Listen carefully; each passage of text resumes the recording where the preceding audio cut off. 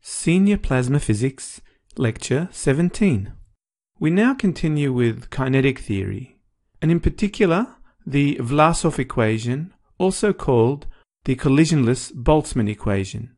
This equation is used to obtain the rate of change of the distribution function. This change occurs when there are macroscopic forces on the distribution function. For example, if we apply an electric field on the distribution function of electric charges. Recall what the distribution function means. So if we multiply it by dr dv, we are multiplying by a volume element in a six-dimensional phase space. So f dr dv is the number of particles in that six-dimensional phase space volume element. Also recall that dr dv is given by this. We now need to obtain an expression for the rate of change of the distribution function. It's difficult to imagine a six-dimensional phase space, so we'll obtain an expression in a two-dimensional phase space and then finally generalize to the 6 dimensions. Imagine we have our two-dimensional phase space. On the x-axis is real space, given by the variable x, and on the y-axis is the velocity space. In this case, it's the velocity along x. And our volume element has 4 faces, given by the numbers 1 to 4. The width along x is dx, and the width along y is dvx. We'd like to calculate the change in particle number in this two-dimensional volume. We can do it by measuring the particles coming out and subtracting them from the particles coming in. The change in the number of particles in this two-dimensional volume is given by the number of particles coming out at time t plus dt minus the number of particles going in at time t. Mathematically, this is given by the difference in the distribution functions, as shown, multiplied by the volume of that volume element, dx dv. Because we are dealing with differential quantities, this difference in the distribution function is df. We'll call this the total change in the particle number. Let's now look at how this change occurs. Let's say the particles go into phase 1 and out of phase 2, as well as going into phase 3 and out of phase 4. So the change in the particle number is the number of particles going into phase 1 minus the number of particles going out of phase 2 to the number of particles going into phase 3 minus the number of particles coming out of phase 4. Adding these two changes will equate to the total change of particle number in that volume.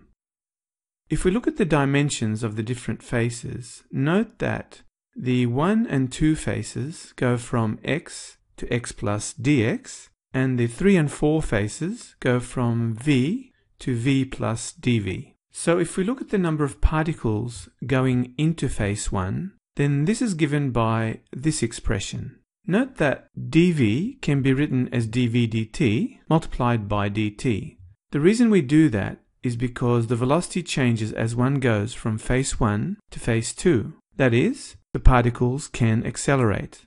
We can tidy this up by saying that dv dt is just acceleration a, in this case along x. In the same way, if we look at the number of particles coming out of phase 2, it's given by a similar expression, except the velocity occurs at v plus dv. Again, we tidy the volume element dx dv in the same way. If we now look at the particles going into phase 3, it's given by df, again, multiplied by the volume element, except this time, when the particles go from phases 3 to 4 at a particular vx value, then we can say that the x value can change. So we rewrite dx in the following way.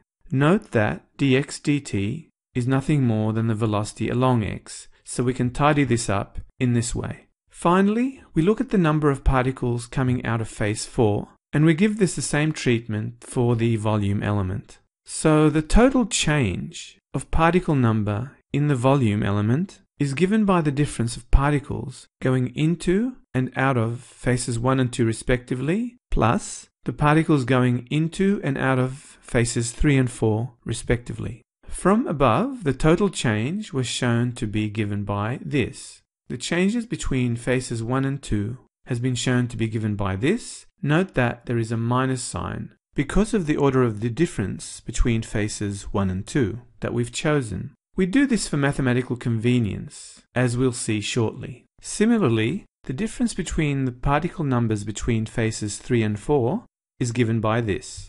Let's now divide both sides by dv, dx, and dt.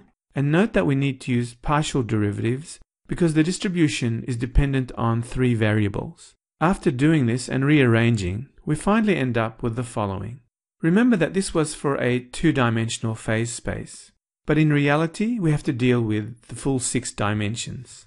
Extending this in the 3-dimensional coordinates for space and velocity, we have the following expression, which is known as the Vlasov equation, and is also known as the collisionless Boltzmann equation. Note the definitions of some of these terms. The vector for velocity and acceleration are given as usual. However, note that grad subscript r is given by this, where we are differentiating with respect to the spatial coordinates, and that grad subscript v means we are differentiating with respect to the velocity coordinates.